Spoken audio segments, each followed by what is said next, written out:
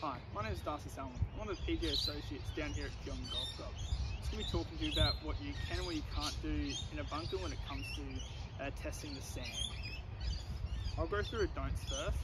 So you can't touch the sand anywhere behind the ball or in front of the ball. You can't take practice swings anywhere in the bunker. You can't drag the club back, and also using your hand club or rake, you can't test how soft it is, how firm it is, and how deep it is. The do's, you can move loose impediment.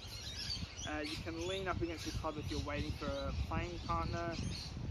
Getting in and out of the bunkers, you can use your club for a bit of balance. And also, when you're setting up for a shot, you can dig your feet into it, give you a bit more feeling of let's hit your shot.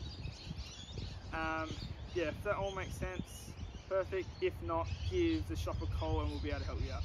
Thank you.